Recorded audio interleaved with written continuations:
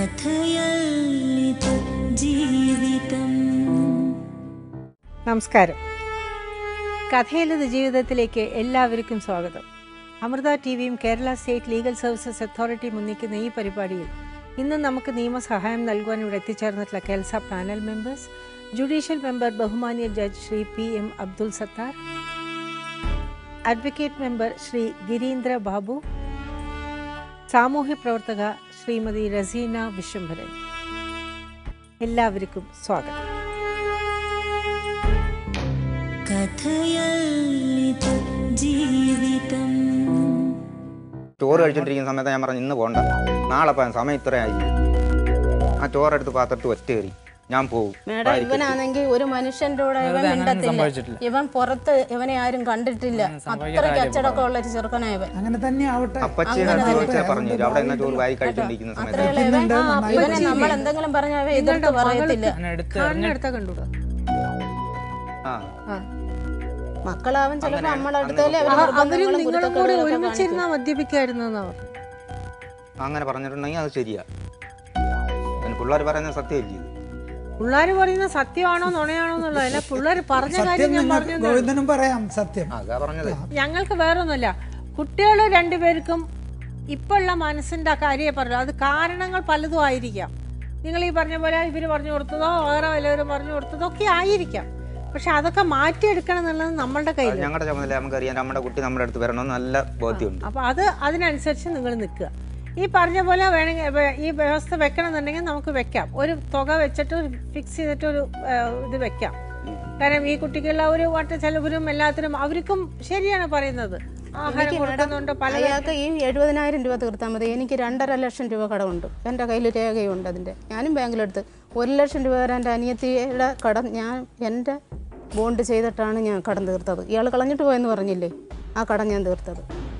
4 മാസം ഞങ്ങളുടെ 2 വീട്ടിൻ്റെ ചിലവ് ഞാൻ തന്നെയായിരുന്നു. ഒരു ദിവസം പോലും ഞാൻ ഇയാളെ ജോലിക്ക് വിട്ടില്ല. കാരണം ഞാൻ ഒറ്റയ്ക്കുള്ളത് കൊണ്ട്. അല്ലെങ്കിൽ ഇയാളെ പോയി ജോലി ചെയ്യും, എനിക്ക് ആശുപത്രിയിൽ നിൽക്കാമല്ലോ. നമുക്ക് കടം മേടിച്ച് ചെയ്യാം. എൻ്റെ കൂടെ നിന്ന് നമുക്ക് ഒരുമിച്ച് കടം തീർത്താൽ മതി. എൻ്റെ അനുജത്തിയും ഇയാളോടത്ത് പറഞ്ഞു, അണ്ണാ ഒരിക്കലും കുഞ്ഞുങ്ങളെ ഉപേക്ഷിക്കല്, ഇവക്കുള്ള കടവും തീർത്ത് കൊടുത്തിട്ട് എണ്ണം പോകാവുള്ളൂ എന്ന് മരിക്കുന്നതിന് മുന്നേ അവൾ പറഞ്ഞു. ഇയാൾ സത്യം ചെയ്തതാണ് എൻ്റെ അനിയത്തിയുടെ അടുത്ത്. അത് ഞാൻ എന്ത് ചെയ്തില്ലാലും ഞാൻ കടം തീർക്കുമെന്ന്. എൻ്റെ ആധാരം പണയപ്പെടുത്തി 2.5 ലക്ഷത്തിൻ്റെ എൻ്റെ കയ്യിലിരിപ്പുണ്ട്. ഞാനും ഇയാൾ വെച്ച ബാങ്കിൽ തന്നെ വെച്ചാണ് കടം തീർത്തത്. അതിൽ 1 ലക്ഷത്തോളം കടം തീർത്ത് 1 ലക്ഷം ഞാൻ ഇച്ചിരി 5 സെൻറ്റ് വസ്തു വാങ്ങിക്കാൻ ഉപയോഗിച്ചു. അങ്ങനെ 2.5 ലക്ഷം രൂപ. ഇവരെൻ്റെ വീട്ടിലേക്ക് വന്ന അന്ന് മുതൽ കടം എനിക്ക് തീർക്കാൻ പറ്റുന്നില്ല. കാരണം ഇവൻ്റെ വിദ്യാഭ്യാസം അന്നോട്ട് ഞാൻ അടച്ചിട്ടുമില്ല. അതുവരെ ഞാൻ 1 മാസം പോലും മുടക്കാതെ എൻ്റെ കടം ഞാൻ അടച്ചുകൊണ്ടിരിക്കുക. ഇപ്പൊ എനിക്ക് ബാങ്കിൽ നിന്ന് 1.5 ലക്ഷം രൂപ. അപ്പോഴും ഈ കുഞ്ഞുങ്ങളുടെ ചെലവിന് ഒരു വ്യവസ്ഥ വെച്ചേ പറ്റുള്ളൂ. ഇയാൾ തരുന്ന ആളല്ല. അപ്പൊ അതെന്ത് ചെയ്യാൻ പറ്റും? അങ്ങനെയാണെങ്കിലേ ഇപ്പൊ അവര് കനകമ്മ പറഞ്ഞ പോലെ, കനകമ്മ നിങ്ങളുടെ ഭാര്യയുടെ സഹോദരിയല്ലേ, കനകമ്മയ്ക്ക് അങ്ങനെ ഒരു എത്ര ചെയ്തു എന്നുള്ളൊരു കണക്ക് വെച്ച് ചോദിക്കാനും പറ്റൂല. അവർ അങ്ങനെയുണ്ട്. അപ്പോൾ നിങ്ങൾ മനസ്സറിഞ്ഞ് കുട്ടികളുടെ ചിലവിലേക്ക് വേണ്ടി എന്തെങ്കിലും കൊടുക്കുക. കുറച്ച് കഴിയുമ്പോൾ കുട്ടികൾ നിങ്ങളുടെ അടുത്തോട്ട് തന്നെ വരും. സ്നേഹിക്കട്ടെ, സ്നേഹിച്ച് ഇപ്പോഴും ഇവര് പോകുമെങ്കിൽ പോകാൻ ഇന്ന് വരെ പറഞ്ഞിട്ടില്ല മാഡം. നിങ്ങൾ അതുവരെ കുട്ടികൾ നിങ്ങളുടെ അടുത്ത് വരുന്നത് വരെ അവര് പോയാൽ എനിക്ക് സ്നേഹത്തോടെ അവർക്ക് ചിലവെന്തെങ്കിലും കൊടുക്കുക. എന്ത് കൊടുക്കാൻ പറ്റും ഗോവിന്ദന്? ഗോവിന്ദന്റെ കഴിവനുസരിച്ച് അവരുടെ കാര്യങ്ങളും നോക്കണം. അങ്ങനെ ആകുമ്പോഴത്തേന് ഈ സൊസൈറ്റിയിലെ കടം ഇത് ഇത്തിരി ചെലവിന് കൊടുത്താൽ കടം തീർക്കാൻ പറ്റത്തില്ല. തീർത്തു അതൊരു ഗോവിന്ദ, ഞങ്ങളൊക്കെ ഈ ലോകത്ത് ജീവിക്കുകയാണ്. ഈ സൊസൈറ്റിയിൽ ചെന്ന് കഴിഞ്ഞാൽ 1 ലക്ഷം രൂപയുടെ ഒരു ചിട്ടിക്ക് 5,000 രൂപ വെച്ച് മാസം അടച്ചാൽ മതി. രണ്ടാമത്തെ 3ാമത്തെ മാസം നിങ്ങൾക്ക് 30% കുറച്ചാൽ 70%, അതായത് 70,000 രൂപ 3ാമത്തെ മാസം മുതലേ ഏത് 1 ലക്ഷം രൂപയുടെ ചിട്ടിക്കും കിട്ടും. അതുകൊണ്ട് 2ാമത്തെ മാസം ഈ കടം തീർത്തു കഴിഞ്ഞാൽ പിന്നെ 5,000 രൂപ വെച്ച് അടച്ചു തീർത്താൽ മതി. അതൊരു വലിയ എമൗണ്ട് അല്ല. ബുദ്ധിപൂർവമായിട്ട് ഈ പ്രശ്നത്തിനെ അഭിമുഖീകരിക്കാൻ നമ്മൾ പഠിക്കണമെന്ന് മാത്രമേ ഉള്ളൂ. ഇപ്പം നിങ്ങൾക്ക് 1 ലക്ഷം വലിയ തുകയാണെങ്കിൽ ഞങ്ങളെപ്പോലുള്ളവർക്ക് ഒരു 10 ലക്ഷം 5 ലക്ഷമൊക്കെ വലിയ തുകയാണ്. അതൊക്കെ ഈ ചിട്ടി പിടിച്ച് ഞാൻ ചെയ്യുന്നത് കൊണ്ട് വ്യക്തിപരമായി ഞാനൊരു ഉപദേശം തരികയാണ്. ഒരു സൊസൈറ്റി അല്ലേ, സൊസൈറ്റിയിൽ എല്ലാ പ്രാവശ്യവും 1 ലക്ഷത്തിൻ്റെയും 2 ലക്ഷത്തിൻ്റെയും ചിട്ടി അനൗൺസ് ചെയ്യും. 1 ലക്ഷത്തിൻ്റെ ചിട്ടിക്ക് ചേരുക. 3ാമത്തെ മാസം പിടിച്ചെടുത്താൽ 30% റിഡക്ഷൻ കഴിഞ്ഞാൽ 70,000 രൂപ നിങ്ങളുടെ കയ്യിൽ. 3ാമത്തെ മാസം ഈ ലോൺ അടച്ച് തീർക്കാമല്ലോ. പിന്നെ 5,000 രൂപ വെച്ച് മാസം ചിട്ടിക്കടച്ചാൽ പോരെ. അതുകൊണ്ട് അതൊരു ഇഷ്യൂ അല്ല. നമ്മൾ എങ്ങനെ അത് കൈകാര്യം ചെയ്യുന്നു എന്നുള്ളതാണ്. ഇപ്പം അത് അറിഞ്ഞുകൂടെങ്കിൽ ഞാനിപ്പോൾ പറഞ്ഞല്ലോ, അപ്പോഴേക്ക് കുട്ടികൾ നിങ്ങളുടെ അടുത്തോട്ട് വരും. അപ്പൊ പിന്നെ ചെലവ് അത് കഴിഞ്ഞ് കുട്ടികൾക്ക് അത് കൊടുത്തു കഴിഞ്ഞാൽ തന്നെ ഈ മകന്റെ മനസ്സിൽ ഒരു വലിയ മാറ്റം വന്നു കഴിഞ്ഞു. പിന്നെ ഇവരുടെ ചെലവ് നിങ്ങളുടെ കുട്ടികൾക്ക് ചെലവിന് കൊടുക്കാനാണ് നമ്മൾ ആവശ്യപ്പെടുന്നത്, വല്ലവരുടെയും കുട്ടികൾക്കല്ല. ആ കുട്ടികൾ വലുതായി അങ്ങനെ വരുമ്പോ നാച്ചുറലി നിങ്ങൾ തമ്മിലുള്ള ജീവിതവും സന്തോഷപ്രദവും ആകണമെങ്കിൽ മുമ്പേ പറഞ്ഞതുപോലെ മക്കള് ശരിയായിട്ട് വരണം ഒരു സൈഡില്. പിന്നെ ഈ മകൻ, ഞാൻ ബിബിനോടും കൂടെ പറയാണ്, ബിബിനെ ഒരു വൺ സൈഡഡ് അല്ല അച്ഛനും മക്കളും തമ്മിലുള്ള ബന്ധം. അച്ഛനിൽ നിന്ന് ഇതെല്ലാം പ്രതീക്ഷിക്കുമ്പോൾ മകന് തിരിച്ച് കുറെ ഉത്തരവാദിത്തങ്ങളുണ്ട്. അതായത് അച്ഛൻ എനിക്ക് തരണം, അച്ഛന് കടം തീർക്കണം, അച്ഛൻ ചെലവിന് നടത്തണം എന്ന് നമ്മൾ പറയുന്നു, നമ്മളത് എടുക്കുന്നു, ഏറ്റെടുക്കുന്നു, അത് ശരിയാക്കുന്നു. പക്ഷെ അച്ഛനോട് തിരിച്ചെന്താണ് മകനെന്നുള്ള നിലയിൽ ഒരു കടപ്പാട് വേണ്ടേ? വേണം എന്ന് ഞാൻ ഓർമ്മിപ്പിക്കുകയാണ്. ബാക്കി 18-19 വയസ്സുള്ള ഒരു കുട്ടിക്ക് ചിന്തിക്കാവുന്നതേ ഉള്ളൂ. ഇത് പരസ്പര പൂരകമാണ് ബന്ധങ്ങൾ. ഒരു സൈഡായിട്ട് മാത്രം ഒരു ബന്ധം നിലനിൽക്കില്ല. അച്ഛൻ കുറച്ചിങ്ങോട്ട് വരുമ്പോൾ മകൻ കുറച്ചിങ്ങോട്ട് വരണം, വേണ്ടേ? അതിന് നോക്കി ഈ സൈഡിൽ നിന്ന് പ്രീത ഒരു നല്ല ഒരു അമ്മയുടെ റോൾ എടുത്ത് അദ്ദേഹത്തിൻ്റെ മനസ്സ് മാറ്റിയെടുക്കാനും ശ്രമിക്കണം. അതോടൊപ്പം തന്നെ കനകമ്മയ്ക്ക് ഈ മക്കളുടെ മനസ്സ് മാറ്റിയെടുക്കാനുള്ള ഒരു വലിയ ഉത്തരവാദിത്വമുണ്ട്. മദ്യപാനം നിർത്തിയാൽ തന്നെ ഒരു 4,000 രൂപ മാസം വേറെ. കാരണം ഈ കുട്ടികളെ പറഞ്ഞ് കാര്യങ്ങൾ മനസ്സിലാക്കിയിട്ട് അവരെ ചേർത്ത് നിർത്ത്. അതാണ് ശാശ്വതമായ ബന്ധം അച്ഛൻ്റെ മക്കളുടെ. ഞാൻ പറഞ്ഞിട്ടുണ്ട് നിനക്ക് ഇപ്പോഴത്തെ തന്നെ പറയുന്ന ഇതുവരെ എനിക്കാണെങ്കിൽ വിദ്യാഭ്യാസമില്ല, എനിക്കറിയത്തില്ല. ഇവൻ എൻ്റെ അടുത്ത് വേണ്ടുന്ന കാര്യങ്ങൾ പറഞ്ഞാൽ അതുപോലെ ചെയ്യത്തില്ല. തീർച്ചയായിട്ടും ഇതൊക്കെ ചെയ്യും, പക്ഷെ അങ്ങനെ അല്ലാത്ത ബന്ധങ്ങൾ എങ്ങനെ പോയാലും ഇങ്ങനെ പോലെ നമുക്ക് ജീവിക്കാം, ഇന്നത് എടുക്കാം, ഇന്നത് നമുക്ക് ഇനിയും തുടങ്ങാം. ഇനി അവൻ പറഞ്ഞു തരും. ഇനി അധികം നിങ്ങൾ ഈ ലോൺ തീരുമ്പോഴത്തേക്കും അവർ വരും. അതാണ് ഞാൻ നേരത്തെ ബിബിനോട് പറഞ്ഞത്. അച്ഛന് അറിയാത്ത കാര്യങ്ങൾ പറഞ്ഞ് മനസ്സിലാക്കി അച്ഛനോട് ചോദിച്ച് അച്ഛൻ്റെ ചെലവും അച്ഛൻ്റെ ബുദ്ധിമുട്ടുകളും മനസ്സിലാക്കി അച്ഛൻ്റെ കൂടെ നിന്ന് വേണ്ടതുപോലെ ചെയ്യണം എന്ന് പറഞ്ഞതിൻ്റെ ഉദ്ദേശം ഇതൊക്കെ തന്നെയാണ്. അച്ഛന് വിദ്യാഭ്യാസം ഇല്ല, അച്ഛന് പലതും അറിയില്ല. അപ്പോൾ അത് ഈ കടം എങ്ങനെ തീർക്കണം എന്ന് അച്ഛൻ്റെ കൂടെ നിന്ന് ആലോചിച്ച് ഈ പറഞ്ഞ പോലെ സോഷ്യൽ വർക്ക് പറഞ്ഞ പോലെ ചിട്ടി എടുത്തോ നമുക്ക് എങ്ങനെയാന്ന് വെച്ചാൽ തീർക്കാം. അച്ഛൻ്റെ കൂടെ നിന്ന് മോനും കൂടി ചേർന്നിട്ട് വേണം അത് വേണ്ടതുപോലെ മോനിപ്പോൾ സമ്പാദിക്കുന്നില്ല, അച്ഛനാണ് സമ്പാദിക്കുന്നത്. പക്ഷെ അത് വേണ്ട വിധത്തിൽ കൈകാര്യം ചെയ്യാൻ മോനും കൂടെ ചേർന്ന് ഹെൽപ്പ് ചെയ്യണം. ഇവനാണെങ്കിൽ കുഞ്ഞിലെ ഈ അച്ഛാന്ന് വിളിക്കത്തില്ലായിരുന്നു ഇയാളെ. സത്യം, ഇവൻ അച്ഛാന്ന് വിളിക്കത്തില്ലായിരുന്നു. അവൻ്റെ അമ്മയുള്ള സമയത്ത് അമ്മയുടെ അടുത്ത് അമ്മ എനിക്ക് പിന്നെ ചിലവുണ്ട്, അച്ഛൻ്റെ കയ്യിൽ നിന്ന് മേടിച്ചു തരണേ, ഇങ്ങനെ അവൻ പറയുന്നത്. ഇയാളെ കേട്ട് അച്ഛാന്ന് വിളിക്കത്തില്ല. ഒരു സ്വഭാവമാണ്. കാരണം ഇനി ഇയാളുടെ സ്വഭാവത്തിനല്ല കനകമ്മ സംഗതി വനമ്മ പറയുന്നതൊക്കെ ഞങ്ങൾക്ക് മനസ്സിലാവുന്നുണ്ട്. പക്ഷെ ഇപ്പം നമ്മളൊരു കരയ്ക്ക് അടുത്തുകൊണ്ടിരിക്കുകയാണ്, നല്ല വഴിക്ക് വന്നുകൊണ്ടിരിക്കുക. അപ്പൊ ഈ പഴങ്കഥകൾ പറഞ്ഞ് വീണ്ടും വീണ്ടും മനസ്സിലെ സ്പർദ്ധ വളർത്തല്ലേ. നിങ്ങൾ പറഞ്ഞ മറ്റേ കാര്യം ഞങ്ങൾ സ്വീകരിക്കുന്നു. നമ്മൾ ചെലവിന് ഒരു പൈസക്ക് വേണ്ടി വെക്കണം, അത് നിങ്ങൾ പറഞ്ഞാൽ വളരെ ശരിയാണ്, അത് നമുക്ക് സംസാരിക്കാം. അല്ലാതെ അന്ന് അയാൾ ഇങ്ങനെ ചെയ്തു, അയാൾ ഇപ്പോഴും കുറ്റപ്പെടുത്തിക്കൊണ്ടിരിക്കുന്നതിൽ അർത്ഥം കുറ്റമല്ല. ഇവര് അങ്ങനെ ഈ കുഞ്ഞുങ്ങളെ വളർത്തിയത്, അത് ഞാൻ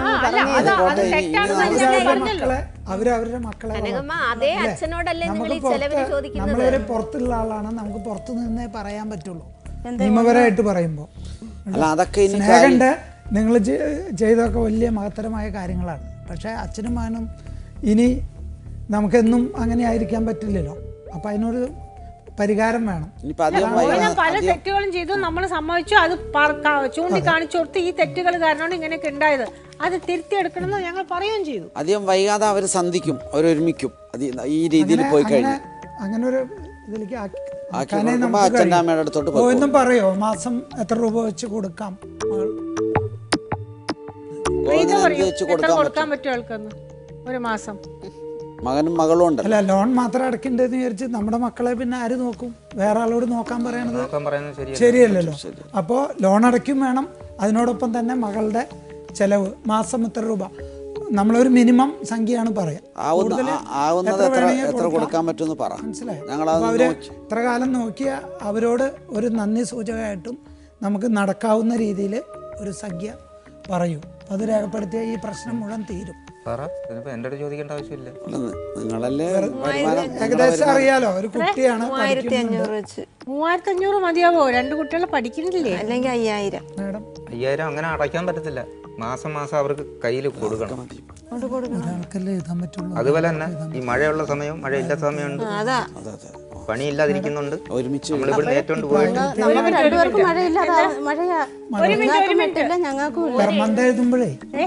പെർ മന്ത് മെയിൻ്റെനൻസ് മഴയാണെങ്കിൽ possible only to the daughter. അത് കറക്റ്റ് ആയിട്ട് പറഞ്ഞു തീർന്നത്.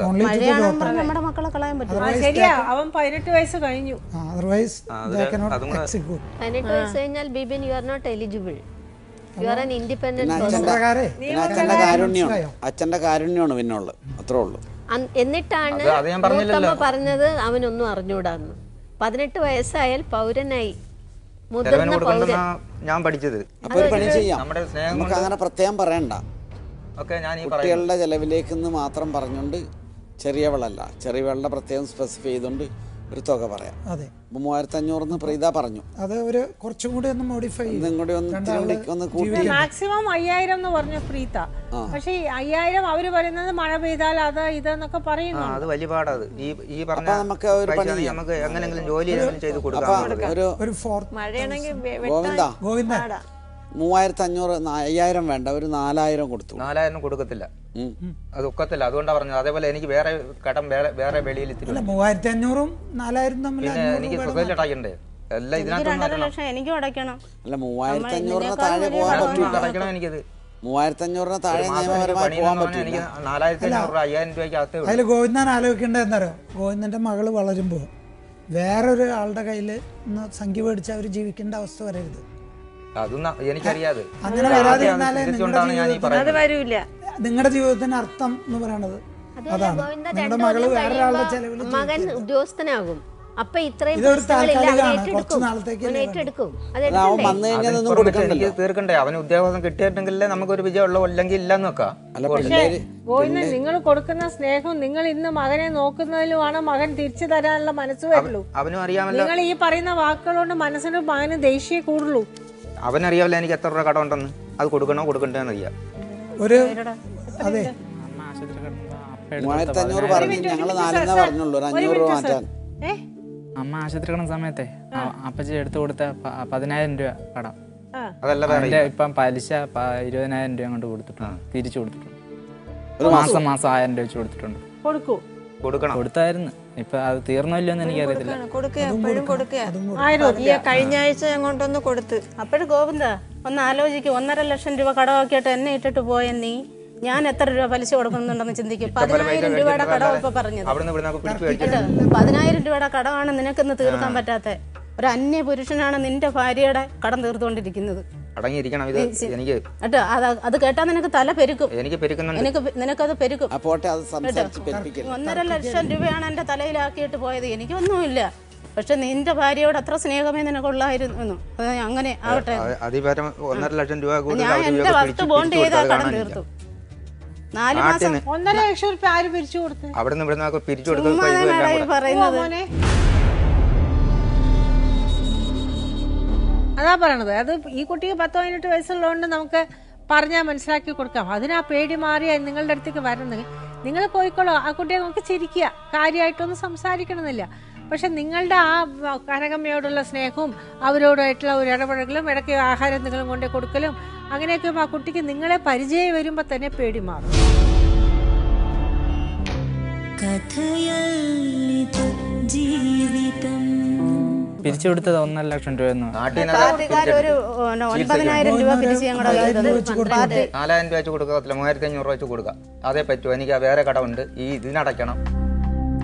എനിക്ക് മൊത്തം അങ്ങാറ്റും 5,000 രൂപയ്ക്ക് അകത്തുള്ള പണിയേ ഉള്ളൂ. ഒരു മാസം 15 ദിവസം പണി നടക്കും. 450 രൂപ വെച്ച്. സർക്കാർ ഉദ്യോഗമൊന്നുമില്ല. അത് മതിയോ തൽക്കാലം? പിന്നെ നിങ്ങൾ കുറെ കഴിയുമ്പോ അച്ഛനോ അമ്മയുടെ അടുത്തോട്ട് പോയിക്കോ. കുറച്ച് കഴിയുമ്പോ നിങ്ങൾക്ക് മനസ്സ് നന്നാവുമ്പോ, രണ്ടും എന്തു വരുന്നാലും അവരെ നിർത്തുന്നില്ലയോ? എന്നാ പിന്നെ എന്റെ വീട്ടിൽ വരട്ടെ, നിക്കട്ടെ. വീട് പണി നടക്കുന്നുണ്ട്. അവര് നിങ്ങളുടെ വീട്ടിൽ വന്ന് നിക്കാത്തതിന്റെ കാരണം നിങ്ങൾക്ക് അറിയാലോ. നാളെ വാർക്ക. അത് നിങ്ങൾ അവരുടെ മനസ്സ് നന്നാക്കി എടുക്കണം. അല്ല, ഈ പറയുന്നതിന് ഒരു ഇത് വേണ്ടേ? പറയുന്നതിന് നിങ്ങൾ ആ കുട്ടികള് നിങ്ങളെ വിട്ടു പോകാനുള്ള കാരണം എന്താന്ന് നിങ്ങൾക്കറിയാലോ. ഇപ്പൊ വീട് വാടക എടുത്തിട്ടുണ്ട്, വരാൻ പറഞ്ഞു. അപ്പോ ഈ പൈസ കൊടുക്കണ്ടേ? അപ്പോഴും ചെലവ്. എനിക്ക് അതിനകത്ത് വേറെ എന്തെങ്കിലും അഡ്ജസ്റ്റ് ചെയ്ത് കൊടുക്കാം. അല്ല, വീട് മാറിയതുകൊണ്ട് വന്ന് താമസിക്കണം എന്ന് പറയാനല്ല. അത് മാത്രമല്ല, മകള് നിങ്ങളെയാണ് പേടിക്കണത്. നിങ്ങൾ വീട് മാറിയതുകൊണ്ട് നിങ്ങളെ മാറാതില്ലല്ലോ. മകൾക്ക് നിങ്ങളെയാണ് പേടി.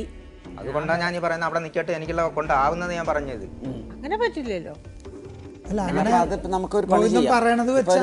ഞങ്ങൾ 4000 പറഞ്ഞു, വാശി വേണ്ട, ഒരു 3500 നിങ്ങളും പറഞ്ഞു. എന്തെങ്കിലും അതിന്റെ ഇടയിൽ വ്യത്യാസപ്പെടുത്തി. എന്താ പറയാൻ വന്നത്? ഞാൻ പൊക്കോളാം, എൻ്റെ അനിയത്തി അവിടെ സേഫ് അല്ല. നിങ്ങൾ അവരുടെ വീട്ടിൽ പോയിക്കോളാന്നോ? ഞാൻ വേണമെങ്കിൽ പോയിക്കോളാം.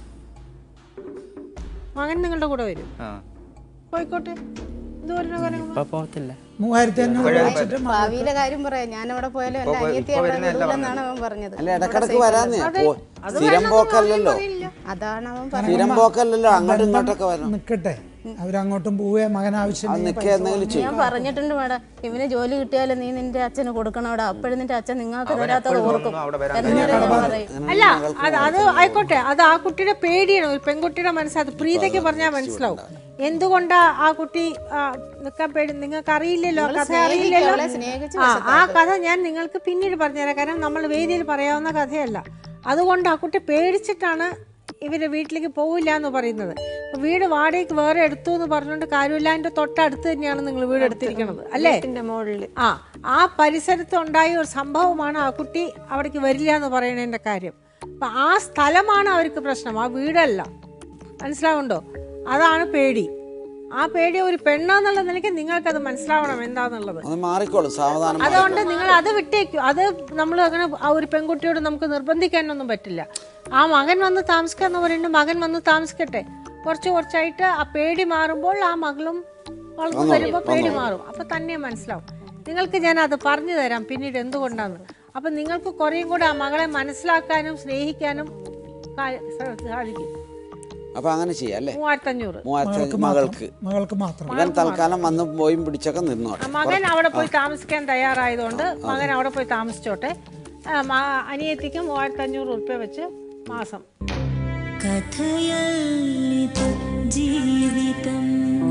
വേറൊരു കാര്യം, മറ്റേതുപോലെ can they go to the court after 2 years four enhancement? പോകാമല്ലോ.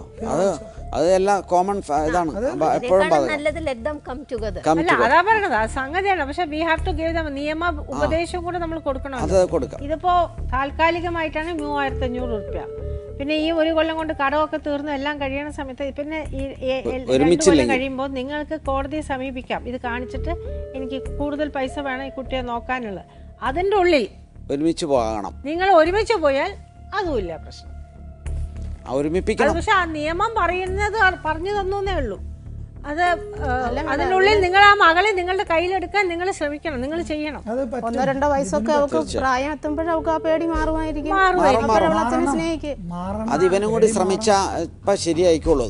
ഇപ്പൊ ഈ സ്നേഹം, നിങ്ങൾ പറഞ്ഞ പോലെ സ്നേഹം കൊടുക്കാം. അപ്പൊ ശരിയായിക്കോളും. അപ്പൊ അങ്ങനെ ചെയ്യാം. ഇപ്പൊ തൽക്കാലം ഞങ്ങള് ഗോവിന്ദൻ പറഞ്ഞതുപോലെ തന്നെ മോൻ അവിടെ വന്നോളൂ. ആ സ്നേഹബന്ധം നിർത്തിക്കൊണ്ടിരിക്കും. അമ്മയടുത്ത് പറഞ്ഞു നമുക്ക് സ്കൂളിൽ പോയി ഞാൻ പലപ്പോഴും പറഞ്ഞിട്ടുണ്ട്. ഞാനൊരു കാര്യം പറയാം, ആ സ്കൂളിൽ പറയാം, ഇങ്ങനെ അവര് വന്ന് കാണുവാണെങ്കിൽ കാണിക്കാൻ നിങ്ങൾ വിരോധമൊന്നും കാണിക്കണ്ടെന്നുള്ളത്.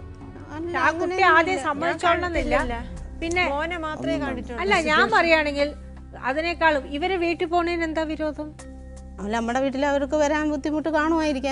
അല്ല, അതിനെന്താ വല്ല വിരോധം ഇല്ലെങ്കിൽ ഞങ്ങളുടെ വീട്ടിൽ അനുജത്തെ കണ്ടില്ല എന്നിട്ട് വരാൻ അയാളെ ഞങ്ങൾ വീട്ടിൽ കയറ്റി.